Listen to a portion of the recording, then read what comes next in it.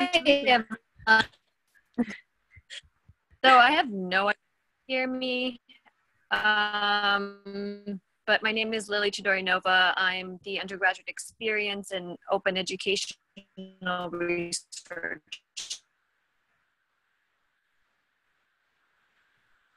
librarian at Rutgers University in New Jersey. And I'm leading this presentation with Mandi. Mandi, do you want to introduce yourself? Sure. Hi, everyone. I'm Mandi Goodsett, and I am Performing Arts and Humanities Librarian, as well as our OER and Copyright Advisor at Cleveland State University in Ohio. And I lead the Temptations cohort as well. Go to the next slide here. Do you want me to introduce this, Lily? Maybe I'll go ahead. So we thought we would start off by just asking a question to get the conversation started. I think a lot of us are facing new challenges when it comes to providing incentives for faculty to participate in our programs. And so we just thought we would start by kind of getting them out on the table so that we can see which ones we can address in our discussion. So if you feel comfortable, go ahead and type in the chat any particular challenges you face on your campus when it comes to offering faculty incentives to participate in affordability or open education initiatives. I already see no money, no money.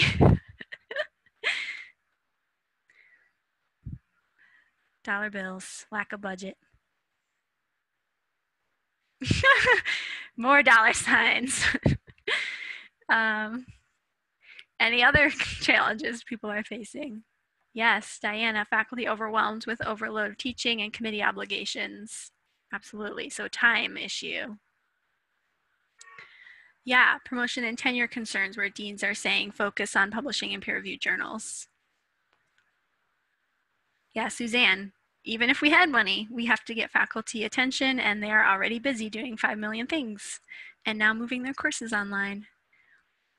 Philip, incomplete awareness of ins and outs of OER and drawing all-inclusive.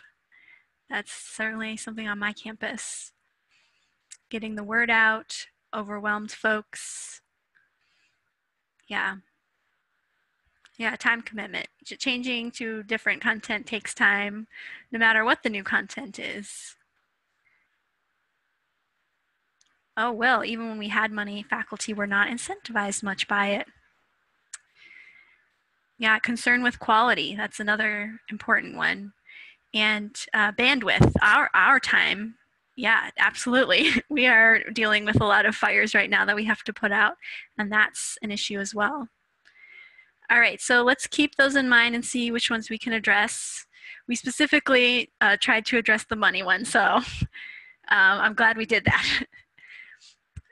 So the first thing we thought we'd talk about is kind of addressing the main method that traditionally is used to incentivize faculty, which is through awards and grants. I don't know if, Lily, if you want to try this or you want me to plow ahead. Up to you.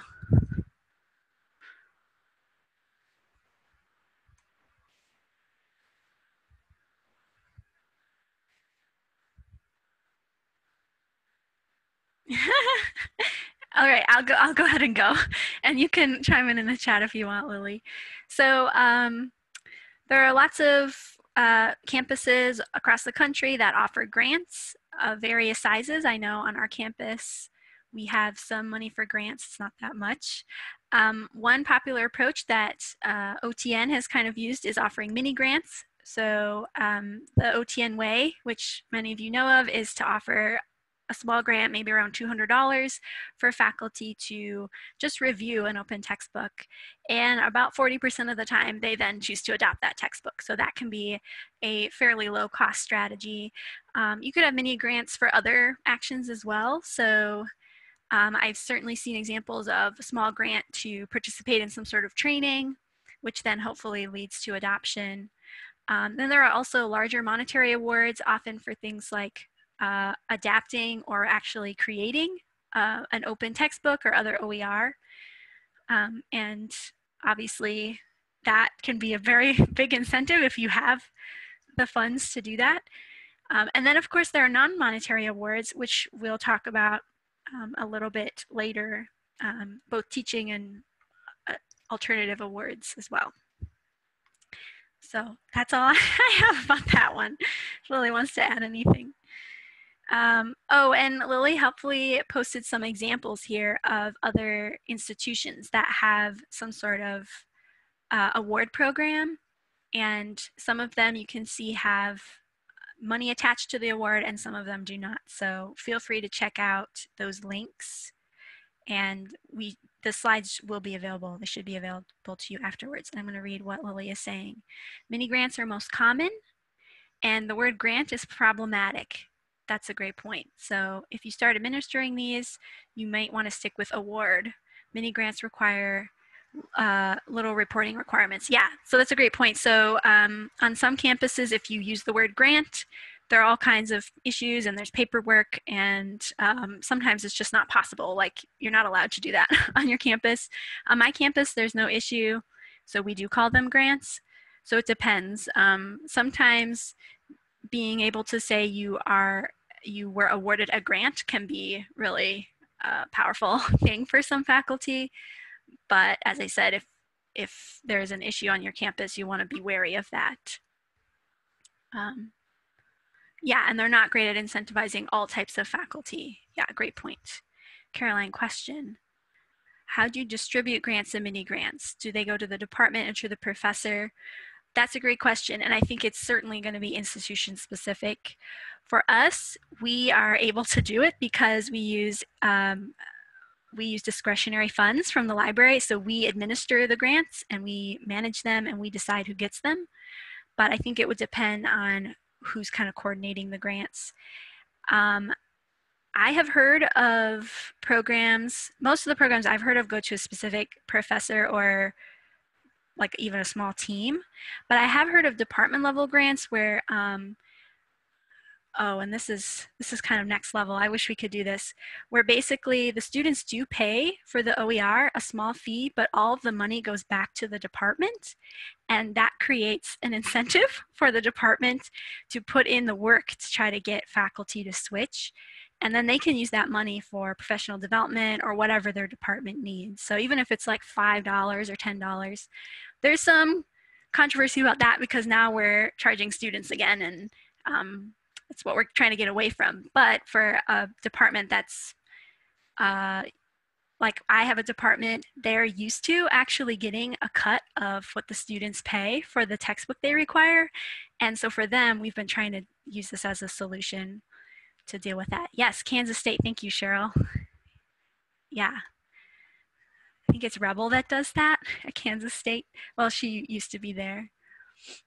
Tanya, they work directly with payroll. Yeah, leave it up to the department to decide how to distribute it. Yeah. These are great ideas. And I think, you know, I would venture to say there are people on this webinar who would be happy to talk with you if you wanted to reach out to anyone about how they manage it.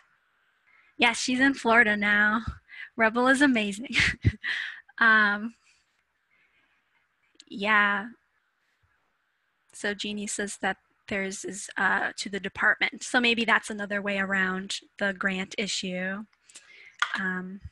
Thanks, Cheryl. Cheryl put the link to that program there. So lots of creative things you can do with even just a small amount of money if you can. And Lily says, it's important to think of the mini awards as just incentives. They're not meant to pay faculty for doing the work. At least that's how we treat them here, and I find that helpful. Yeah, that's a great point. And I've heard this kind of discussion in the open education community, like, do we need to incentivize faculty to do the right thing? That seems kind of icky to use that term. So it can be considered not as much as an incentive as kind of reimbursing them for the labor that they have to put in to do this work. Yeah. All right. So I think this came up as one of the barriers someone mentioned, but one thing that can be really challenging in working with faculty on open textbook projects or OER projects is that if they're pre-tenure, they're under a lot of pressure to spend their time doing the most valuable thing for them, which is activities that will help them get promotion and tenure. And on many campuses, those activities do not include writing a textbook of any kind, much less putting in a bunch of work to write an open textbook. So it's a really big challenge for a lot of reasons. One of the reasons is that, at least on my campus, those decisions are made on a department by department basis. And so trying to make a change is really slow work. And also, for understandable reasons, faculty don't really want outsiders kind of coming in and deciding how people will be tenured in their department or in their profession. They want to establish the standards for excellence for their own field, and that makes sense. So, and of course, even if they are on board, everything in academia just takes a long time. So making these sorts of changes is extremely difficult. But that doesn't mean it's impossible. There may be kind of like sneaky other ways that we can help them get that credit where they deserve it. And one way is through teaching awards or teaching grants. So many campuses, the way that promotion and tenure is determined, at least part of it is based on teaching. And the main source of evidence for that is often teaching evaluations, which I don't know about your campus, but on my campus, faculty really don't like to be evaluated on teaching evaluations. They think that they are biased or inaccurate. And so they're often very interested in finding other sources of evidence that they are committed to student success. And one way to do that is through a teaching award. And I know on my campus, there are not that many teaching awards. They're very competitive. Faculty really want them when they're committed to teaching. And so that's something that you can offer, is a teaching award around open education and or open pedagogy. And for that, because it has that value for promotion and tenure, it does not even have to have a financial component at all. It can just be a plaque or just a name, you won this award. And that's something that they can put on their CV, put in their dossier. On my campus, we have a teaching award that is coordinated through our Student Government Association. So the students actually pick the winner of the award, which I think is really important. And they are the ones who buy a little plaque and give it to them as a thank you. So it's a very positive thing that allows the students to show their gratitude for faculty members' decision to use an open textbook. Another thing you can do is see if you can get a letter of recognition or some other kind of recognition from your administration. And I have a link there. We were interested in doing this, and we put out a call on one of the lists, and University of Alaska Southeast volunteered their letter, which is openly licensed, and we modified it a little bit. And so I have it linked there if you are interested in using it. It's, of course, openly licensed, but essentially, this is not like a costly thing or even a very time-consuming thing. It's just a letter saying, thank you for prioritizing student success. We value this sort of activity on our campus, signed important administrator, provost or president. I haven't tried it, and in our state in Ohio, we've even been told that we can get a letter from the Ohio Department of Higher Education chancellor if we request one. Because at the state level, they value open education. So that's another area you might look if your state is already doing, passing legislation or doing things actively to promote open education. There may be a willingness to write a letter of appreciation for your faculty, if it's just a matter of signing a letter, that is not a huge commitment. And then, of course, there's the really tricky thing, which is changing policy, which, as I said, is challenging, but it's not impossible. And there are campuses who have been able to change their promotion and tenure policy. I linked in the word ideas. Last year, we had an actual little roundtable at our in-person part of the certification just about this issue of promotion and tenure. And so I kind of compiled the responses. There are not that many things written about this, but we compiled what we could find. And so you're welcome to look at that, and please feel free to add your own ideas. It seems like the most well-known publicized example of this is at UBC, British Columbia, they actually were able to change their policy, and they got a lot of great PR from it. So that can be a model for us all to strive for. All right. Thank you to Cheryl for posting these helpful links. Kind of along the same lines, we can also incentivize this a little bit with faculty by talking about the opportunities for research, teaching, and professional development, which can help them in the promotion and tenure process. That's something they can add to their CV, and it also allows them to kind of stand out as a shining example in their own discipline among their peers. So I linked there the video that Jeannie made about the COOP framework. You know, telling your faculty about the COOP framework might not be a bad place to start if they're kind of wondering, how can I turn an open education project into a research project? I also linked here this guidebook. I really like it. It's from the Open Education Group. It's a guidebook on research, on open education, educational resources adoption. And I think you can order it, or somehow we were able to get a bunch of print copies.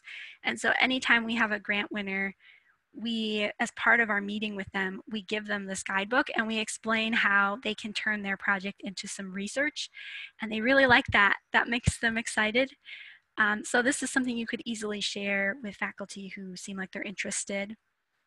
And that's for both kind of looking at student success and those sorts of metrics, and also reporting on open pedagogy projects and the innovation in the classroom that's possible when using open educational resources.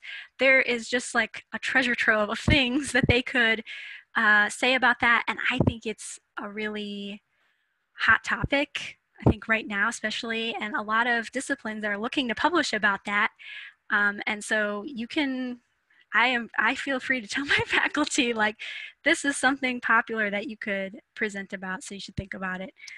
I also wanted to mention that, sorry, I want to make sure I don't miss anything.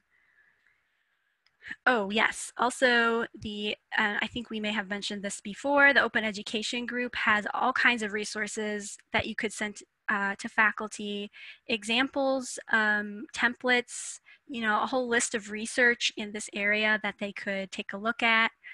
They also have a fellowship program, which unfortunately I think the applications just closed like last week or something, but you know, it's meant to be for people who are researching the use of OERs in the classroom. And you know, that could be your faculty, and that could be a big draw to be able to say they are a fellow, an open education fellow. This all also opens up opportunities for you to collaborate with your faculty member. On my campus, we have our first year writing program is awesome, and they've switched to an open textbook. And the two instructors who are kind of taking the lead wanted to present about it at their international conference. And they asked if I would present with them, which was so great because they needed someone who could speak about just the basics of open education and open licenses and things like that. And so, you know, you can offer that as something in addition to this general guidance about research. You can offer your expertise as well when they're out presenting or when they need to write a lit review or whatever. You can collaborate. And my last point here, and then I will move on, is that if you do hear about faculty who are publishing, absolutely try to keep track of that and then like make a big splash when they are published. Share it with the campus community, share it with their colleagues, and really spread the word around because it's exciting, and you know, it's great to give them some additional attention for that work that they're doing. So now, other sources of influence, unless Lily says otherwise. Okay, oh great, Lily has some notes here. She says, we struggled with what to name this slide, but the point is that money is nice, but there's a whole ecosystem of incentives that you can tap into, and which is more effective for certain types of faculty. Absolutely true. For instance, in Lily's research, she found that money is a good incentive for PTLs. Is this part-time? Part-time lecturers, great. let's face it, they should be getting a lot more of it. Absolutely true. But not so much for tenured faculty. Yeah, that's a great point. So you may take some time and consider for the particular faculty you're trying to reach, is money really going to be the best incentive, or is something else going to be more effective? So we have some examples here of non-monetary ways of kind of supporting faculty in embracing open education, faculty learning circles. I know that there's at least one video on the OTN YouTube page about this, but essentially providing support, peer support, and opportunities for faculty to learn more so that they feel more supported. I'm going to read what Lily says. The point is that you want to tailor your incentive to its audience. I have found that getting the department and higher administration to rhetorically support an initiative can be much more meaningful. Yeah. The recognition that the work is important is just essential. That's okay. Doing great. Typing on a tiny screen. Yeah, absolutely. Yeah, I think if there's a perception from faculty that no one values this in your in your campus, then why would they spend the time to do it? They'd have to be really dedicated from the beginning. So it's really important. Thank you, Cheryl. You're so good. She found a Learning Circles video and put it there. So please feel free to look at that in the chat. So yes, higher level administrative support, super important. And student activism, absolutely important. I know, you know, we have been trying to do things on my campus to give students a voice in this conversation, because in the end, it's their success that we're all working toward. And Lily says, faculty want to hear success stories from students as well. A little bit of healthy pressure from students can go a long way. Yeah, I think faculty, even just students raising awareness, like this is expensive and this is a burden to me, can be something that they may not have thought about before. Thanks, Diana. No problem.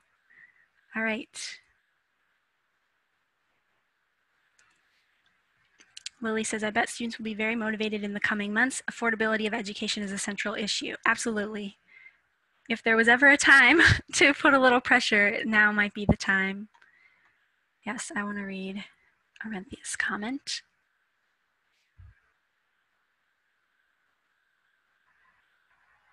Yeah, so Renthia says that there was some money available to pay faculty to come in for summer training institutes, and boy, did a lot of previously unseen faces pop up this summer. So maybe money is the incentive that will work. Absolutely, yeah, we actually had a very similar experience. We decided to offer a symposium, which is kind of like a training with a commitment to adopt at the end. It's only $600. And we were just like swamped with applicants and all these people I have never heard of before. So I think also on our campus, there's an awareness like money is tight. I want a piece of the money. So Cheryl says campuses can encourage students to comment on textbook affordability and teaching evaluations. That's a great idea. Praise teachers who offer zero cost course materials and raise concerns about expensive materials and courseware. Yeah, absolutely. So if we are in part relying on course evaluations for things like promotion and tenure, students can absolutely help by saying nice things about the course content itself in their student evaluations if they appreciate the lower cost, which usually they do. Is there anything else, Lily, for this slide?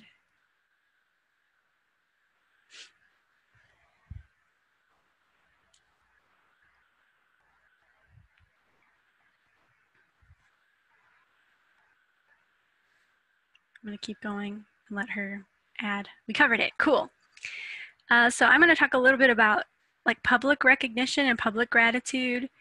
And I did a webinar about this like on Monday for the Michigan ACRL chapter.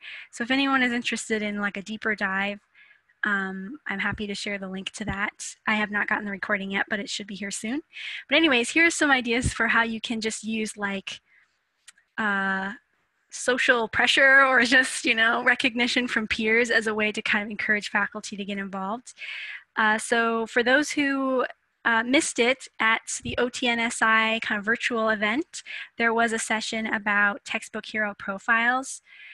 Josh Bullock from KU covered it, and it was really excellent. I highly recommend it. It's linked there in the slide. But one thing they did that I thought was great was they created these little textbook hero profile pages for the faculty who were really big advocates of their initiative and were really involved. And it's not really that expensive or difficult to just create this little page with, their photo, a little quote from them. But this is something now that they can link to in their CV or on their personal website. And it's also something you can direct other faculty to. Hey, check out what your colleague is doing. And here's someone you can even maybe contact if you have more questions. So kind of a public thank you through a profile. Thanks, Cheryl. I knew Cheryl would pull through with the video. One thing we tried on my campus before everybody got sent home was we made door hangers. And that link will, or that image will take you to the design that you're welcome to use if you want. Really inexpensive to create door hangers. You just buy a bunch of blank door hangers and then you print on them. And that's something you can put on many, many people's doors. We put it on people's doors who we had heard were not using a textbook or were using a library licensed ebook instead of an expensive textbook or whatever. And, when you go down the hall, if you get a big enough list of people on your affordability advocates list, you can see a lot of door hangers, and that kind of can signal to other people, other faculty, that there is support for this sort of thing on your campus, and there are a lot of people already involved. So it's not just a passing fad. Another thing that I think will become increasingly important is using social media. So Open Education Week is in the spring, Open Access Week is in the fall. You can post a little thing each day of the week. We did that for Open Education Week. Each one, we featured a different faculty member. Here's how much they are saving their students. And at the time, we were able to take a photo with them in person, but that isn't necessary to do something like that. But now you have kind of a big audience for thanking this faculty member for what they do. We also created a little video. This was about a year ago now. And instead of featuring students, I think it's really common to have videos where students talk about the burden of textbook costs. I think those are really effective and great. We decided to focus on the faculty and feature them and the work that they're doing as a way to kind of model how others could do this work too. So you're welcome to look at that. It's only about 6 minutes or so, and it took many, many hours to put together the short 6-minute video. So just to caveat, videos are not quick to make. I want to read Tanya's comment. Yes, Tanya, I called Creative Commons, ordered a bunch of t-shirts. I love it. I asked for a discount and they gave it to me. I would have ordered OTN t-shirts, but I found out that we aren't big on swag. It's okay. I was amazed how much faculty wanted those t-shirts. That's a great idea. We have had a faculty member ask if they could wear like a pin or something like, I use an open textbook, ask me about it, or something like that during Open Education Week. Obviously, we got to get creative going forward because people will not see others walking around with a pin. One idea I had was, could you make a little badge for faculty profile pages? All of our faculty have an official profile page, but maybe we create a badge for them that can go on their page that says affordability advocate, or, we got to get creative finding online ways of thanking them. Yeah, Meg, I was thinking about badges for LMS or CourseSite. Yeah, absolutely. Places where people are going to see it online. So the last idea I thought I would share, we wanted to make some thank you cards from students saying, hey, thanks for thinking about the cost of your textbook. We decided on these big posters, actually. And, if we just ask students randomly to sign this thank you poster, I was worried that we wouldn't get a lot of insightful comments. I think a lot of our students still don't know what an open textbook is, frankly. So what we decided to do was ask our Student Government Association to sign on behalf of all the students, because I had presented to them multiple times and they knew who I was and they knew the deal. And they wrote such wonderful little notes on here. Thank you for using a free textbooks. My pockets appreciate it. One of them says like, tell your colleagues or something like that. So that was really sweet and thoughtful. And if you were going to do something like that online, you could do something like have students record like quick little thank you videos. You know, they can do that on their phone pretty easily. You could gather, you know, thank you messages, like little stories from students. I think it's helpful if you compare it with like a photo of them, so it seems more real, and like put those on social media or put them on your website or whatever. So thank you messages from students, I think, are a really positive way for them to contribute to your campaign and provide that additional incentive for faculty to get involved. Okay, so I've been talking a lot. Is there anything that you wanted to add, Lily, or anybody else before we have a bit of discussion time?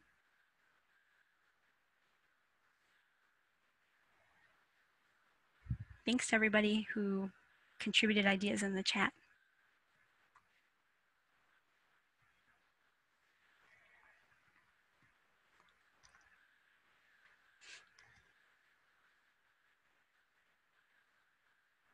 Okay, Suzanne has a question.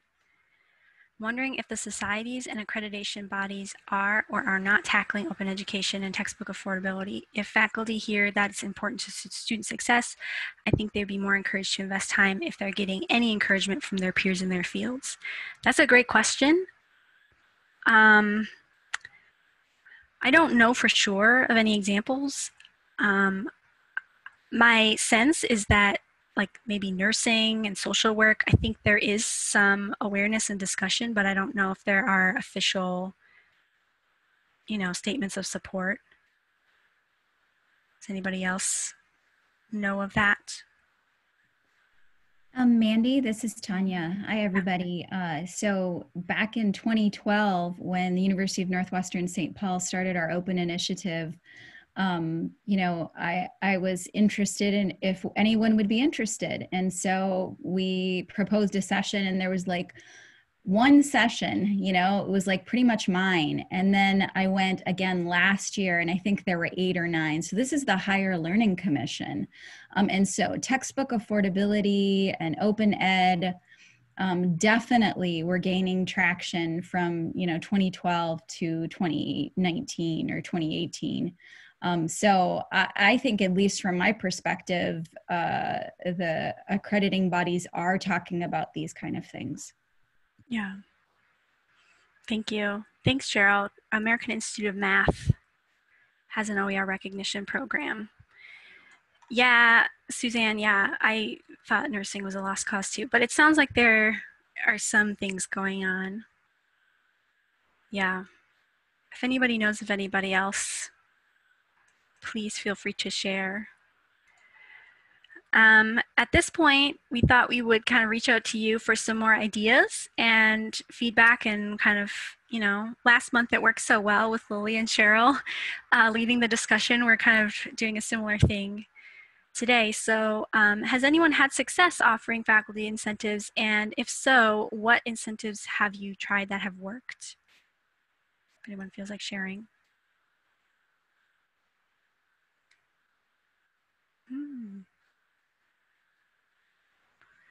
Okay, regional accreditors for southeastern states have had open education programs at their annual meeting. It's promising.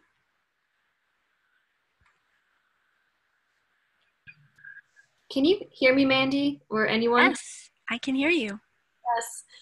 Okay, so my internet is back. It's right on time. So I just wanted to say, if you want me to take some of this on. Oh, great, yeah. I'll be quiet for some time now.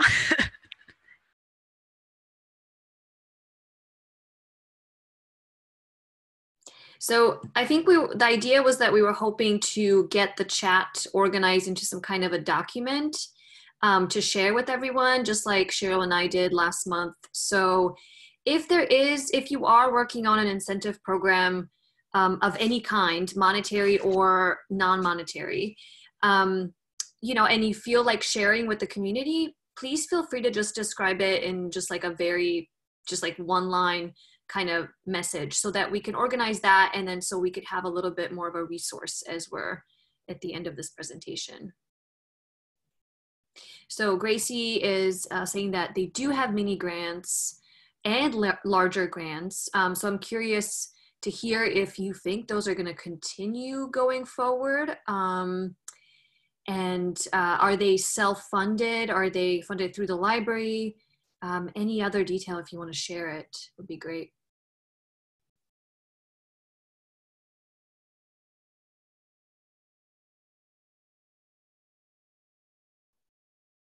Okay, and so there's some other types of ideas out there for professional development, like workshops, which is really good.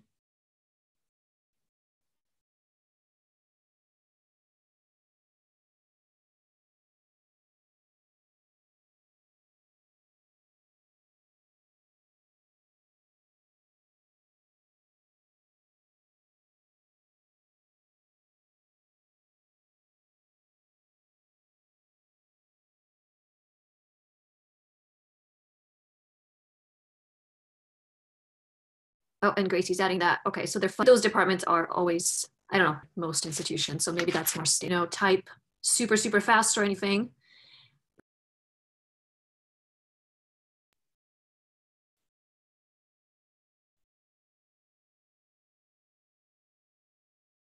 Okay, so Arenthia is saying that she's planning for mini grants, and then the budget is allowing that at this time. That's very encouraging.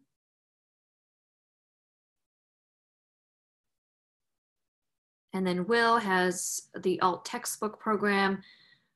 Cheryl posed a really good question about that I meant to cover, but I wasn't able to cover, which is, what are these mini awards really for? Are they for adoption versus creation? And I'd love to discuss that a little bit. I know the mini grants that we offer are supposed to encompass both of these things, but we do definitely see a trend towards adoption versus creation because of the obvious nature of, giving faculty $500 probably isn't quite enough to push them over the edge to create. And Mandi, feel free to chime in at any point too. I don't mean to silence you. I just feel bad because you did the whole presentation yourself. Oh, no. And then here I am. I'm trying to give you a chance to speak since I hogged the mic the whole time. No, you didn't. You saved the day. I find it interesting that we have people who are kind of like, well, if we have funding, we'll have funding. Elaine has funding in quotes. We have funding. Yeah.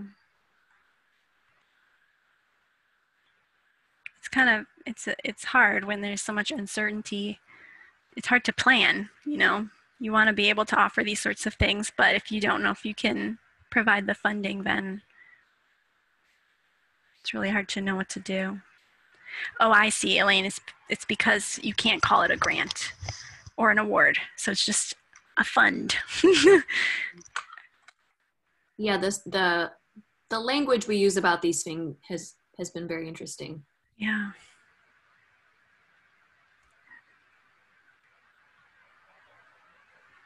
Oh, that's great, Tanya. And I meant to add too, at some point in this presentation, that there's some states, like I know Maryland, I know others, that have funding for these kinds of things. The institution has to apply, and that would be one way to go about it. And I mean to make a list of what these states are, because I know that is a moving target. So if you are in a location that gets some state funding for this, just chime in. That would be very helpful. And honestly, as Mandi was talking, I kept thinking about how this is a good time to really be listening to departments, because I just know, at least in my institution, a lot of departments are having really kind of deep, challenging conversations about their impact on students in this environment. I mean, literally Rutgers is getting sued by students right now because of the idea that the virtual instruction that is happening is just not going to cut it for students. It's not, they're not being supported enough. They're not being heard enough. And I just think it's a really important thing to be doing is to listen to the department and about the challenges that they're facing, which may be different from one department to the next. Because I do think that OER has an important sort of moment right now within these affordability challenges. And it's actually, I don't know, I feel like I've been running an incentive award program for like 5 years almost now. And I'm kind of like, that has its limits, you know, that has its limits in terms of how far it can get. And I feel like there's deeper ways to engage with faculty that we can tap into now. Sorry, I just went on a little bit of a rant, so I'm just going to go through the chat now. That's absolutely true. Lots of love for instructional designers in the chat. Yay. Oregon State is doing more this year. That's wonderful. I don't know about you all, but we have some faculty right now who are just like, they went through this extremely frustrating experience of their students not being able to access things, and they're kind of like, whatever I gotta do, I gotta avoid that going forward. And like, those are the ones that we really want to, you know, bring in and say, well, let's talk about that. How can we make that easier? There are a lot of options that are much more affordable for your students. Oh, wow, Suzanne. 4 instructional designers for 20,000 students. Mm. I'm sure right now they're just like tearing out their hair.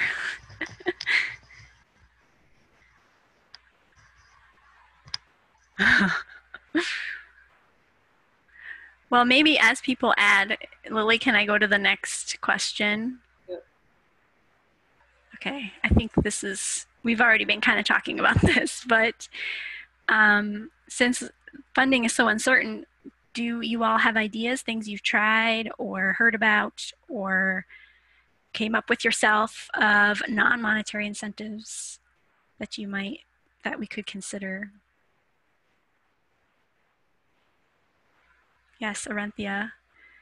We got to preach OER while the students are, you know, especially struggling to access materials. Yeah, I mean, I think the issue of course reserves is really important. It was always a problem, right? A problem of access in terms of how many students can access this biology 101 physically, right? And so now we are seeing the real issue here with buying print copies, in fact, in my opinion. So it is something that we need to talk about, I feel like, in our departments is, you know, what is the value of print reserves going forward, knowing that this situation is not going to go away anytime soon. It's also something to push back with publishers, because we find that a lot of faculty does use our ebooks for teaching materials, but you know, there's not every book. First of all, not every book has an ebook version on purpose, right? And then there's also all of these issues about access simultaneously, etc. So it's, you know, I feel like it's a big time to rethink all of that stuff and try to, not that we haven't been trying to do something about it, but like really focus our efforts on fixing all of these contradictions. Yeah, I think some of our faculty didn't even realize that we had a print version of their textbook on reserve until it wasn't available anymore. And then they were like, hey, wait a second. And it was kind of panic time. So yes, food. I wish we could offer food. This is an idea from, this is an OTN idea that I got from in the past. I think it came from Sarah. Anyways, if you can even just offer coffee to a faculty member to sit and chat with you about what's going on, you know, if you have some $5 coffee shop gift cards, that always seemed like a fun idea to me. Like, hey, coffee's on me. Let's chat about the course materials that you've chosen or whatever, or what's going on with your department. Which you could totally do now. Still, you could have an e-gift certificate and have a Zoom meeting. That might be a really small incentive. Plus the opportunity to communicate, have some human interaction, that might be an incentive too.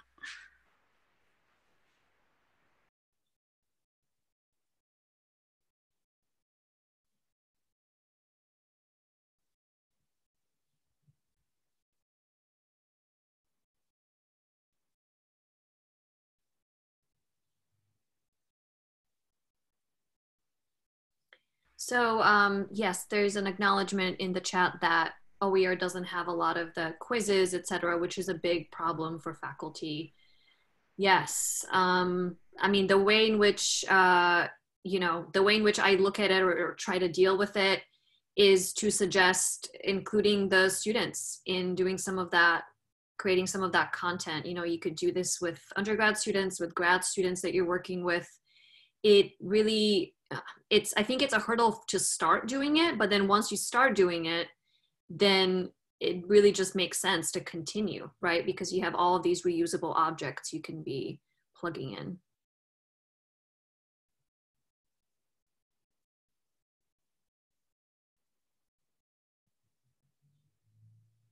Yay, I'm glad that people are getting some ideas here.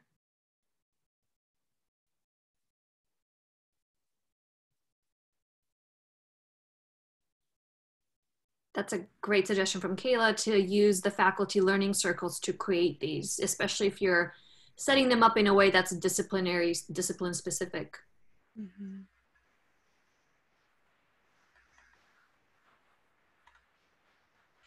I'm still stuck on Tanya's description of coffee, whipped cream, fancy syrup. When can I have that? Faculty learning circles. Yeah, did you have anything, Lily? Anything else? I didn't really say much about that. I had one underway actually, and then we got closed down. So I just canceled the virtual meetings because it was March and it was not a good time for anybody to be thinking about this. But I plan to restart it in the fall. So the way in which I did it is I do have that mini award program that I'm administering. So I basically sort of emailed, I guess, everybody who has received an award in the past. So it was a captive audience of people. And I said, hey, do you want to continue to talk about this? Do you want to meet for free lunch and, again, food, right? And discuss discuss open pedagogy, essentially. And I got, I think, about 7 people to join. So I do think that there's a lot of possibilities there. Obviously, it didn't go through. So maybe somebody who's actually running a real one that did go through can talk about it. But I do think it's an element of community that faculty doesn't necessarily have. They don't really, especially, I mean, at least in my campus, I can't speak for everybody, but we have a problem with talking about teaching. Like, everybody talks about their research all the time, but what you do in the classroom is just like not talked about very much here. And so I do think that there's a little bit of a area where we could step in and promote discussions about teaching, and specifically teaching affordably or with OER. Not to put you on the spot, Cheryl, but it sounds like Cheryl has some experience with a learning circle, if you wanted to share. Sure. Yeah, so we started an OER learning community in the fall, and did that for 2 semesters and talked about kind of the basics of OER, where to find them, how Creative Commons licenses work, about copyright, and there were a lot of questions about what they can and can't use in their courses, and how OER kind of meshes in the course material world with library license materials. We also got into open pedagogy, and I think that would be a great topic for a learning community. That's, of all of the OER Pressbooks topics that I've talked about with faculty, they seem most excited about the open pedagogy. And so we had 40 people sign up this summer for an introductory Pressbooks session, and then 20 sign up for the advanced session. So yeah, today we're tackling H5P. Last week we did hypothesis and how that integrates into Pressbooks. So there are a lot of kind of OER related topics that faculty are super interested in learning about and diving into and experimenting with. Is there any monetary incentive for those, or are they just volunteer? No, there's no monetary incentive, and we have no budget for food. We have no budget whatsoever. We were able to tap into the existing faculty learning community network that campus operates, and so they provide some marketing support and website support, but no, it's totally volunteer.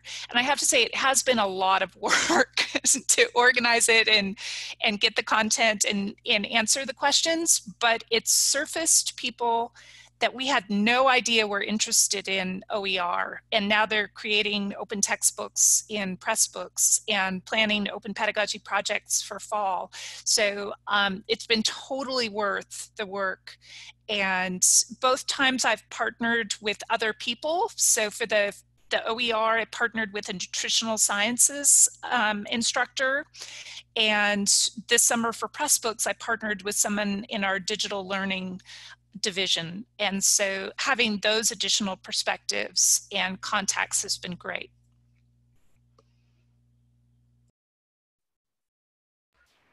Thanks, Cheryl. It's amazing. Yeah. Also, Meg has a great idea in here about kind of allowing faculty who have finished an open project to work with those who have expressed interest. I think that's a great idea. You know, I think faculty are much more likely to listen to each other than to listen to me.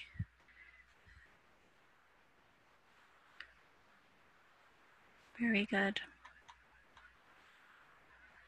Well, we have one other slide. We have like 4 minutes left, so Lily, I don't know if we want to have a few comments about this one. Yeah, I mean, I think it's certainly on my mind. I'm sure that it is on others' minds too, because, you know, we sit through all of these WebEx Zoom meetings all day long, and that is kind of the only way, I guess, we can meet with faculty in lieu of, you know, going out to coffee, which would be much better. So I'm just wondering, you know, what tools have other people used to reach out at this present moment? And it sounds like Cheryl is doing something very successful with faculty. You know, who else has tried different methods of communicating? Just even getting people's attention is just quite challenging right now.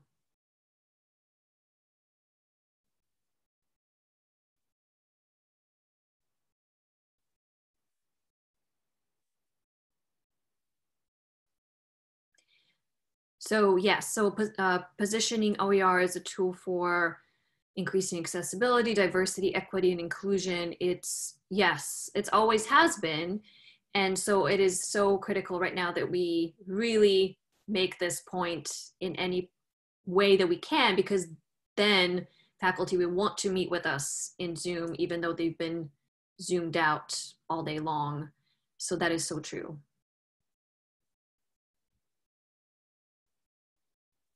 And then Meg is adding that they're embedding all the faculty development efforts by our IT department and our Center for Teaching and Assessment and Learning. So you're collaborating. Okay, that's wonderful. Yes, because, right, those units are going to have faculty's attention absolutely in the summer.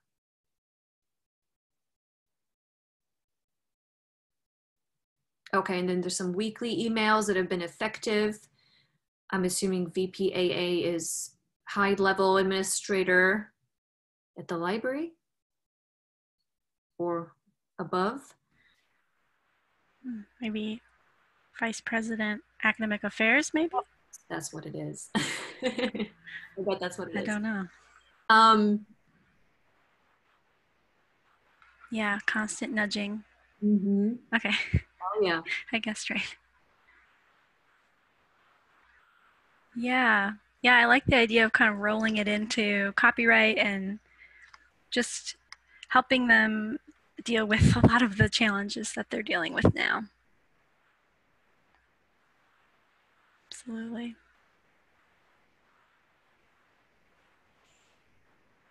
Well, we have 3 minutes left. So if anyone has other ideas on that question or just other ideas in general or questions for the group.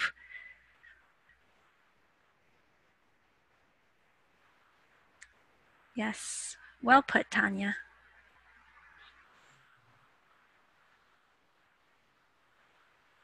Yeah, put in course reserves emails.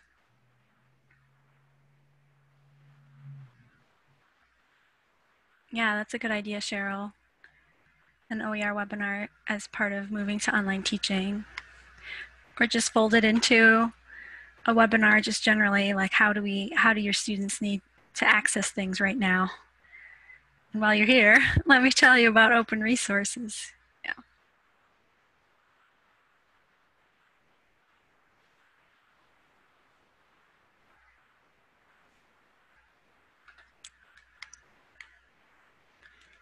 All right, well, this is pretty much all we had.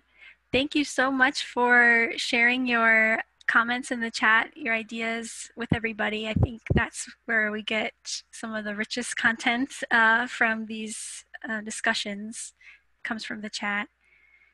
And I'm sure I can speak for Lily in saying we're very happy to follow up with, if you have questions after this or ideas you want to bounce off of us, here are our email addresses. Yes, and sorry again about all the issues. It is what it is. Sorry. Yeah, but I definitely learned a lot from everybody here, and I hope that we can keep each other in mind, especially, it's going to be an interesting year. So I think we need all of the ideas we can possibly hear at this point. Gotta get creative. So give us a few days and I'll make sure that the transcript, is organized, and we've got the video up. And I think that the slide deck is already up, but it'll all be there under the video instruction part of our course site. And so thank you. Thanks, Mandi, for stepping in. And we will see you guys later. Have a great weekend. Thanks, everyone.